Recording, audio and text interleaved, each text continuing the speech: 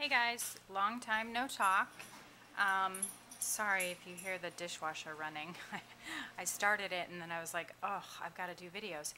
I've got a lot of videos to catch up on. But I wanted to do this one so I could get it hopefully in the mail this week. This is for a swap over at Inspire Laugh Create, an altered paintbrush. And this is my first altered paintbrush, and I definitely learned a few things in doing this. I kind of went again with the spring theme. I don't know, I guess that's what I'm into right now. So that's what I went with. I wanted the bottom, and my daughter said it looks like a hula skirt, and she's right, it does. I wanted it to be grass, obviously, but I wanted it to be able to stand up. See how it can just stand up on its own? And so I had it that way, and then I went, and it was perfect. It was just like out a little bit and stand. And then I went to spray it with my Lindy's, and of course I'm an impatient person, and after the fact I'm like, you're a ding dong. I grabbed my heat gun to dry it, and of course it melted it. So I had one spot that was melted, so I had to do it to the whole thing.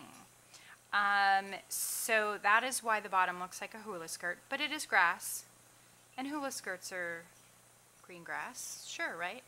So I did spray all this with Lindy's, and this part, I gessoed this part first, obviously, and then sprayed it with Lindy's.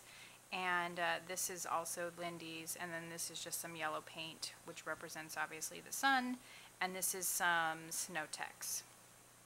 And then I just put some flowers down there and punch some butterflies with my Martha Stewart punch. And this is a tree, and again, my daughter said it looks like a cactus, but it is a tree that I made out of wire and wrapped with yarn.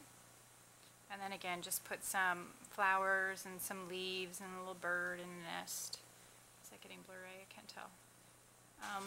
So anyway, that is my altered paintbrush that I did for my swap. So hopefully my partner likes it. Hopefully she likes hula skirts and cactus in springtime. Because that all goes together, right? And I do have lots of videos to catch up on. I did do a Tilda doll for all of you Tilda lovers out there. I still have to do the video for that. I have a Tilda can for a swap and some other little doodads and bottle caps and whatnot that I made. So hopefully I can get caught up on all that stuff, but I wanted to do this one, like I said, so I can get it in the mail hopefully this week. Alright guys, thanks for watching. Bye.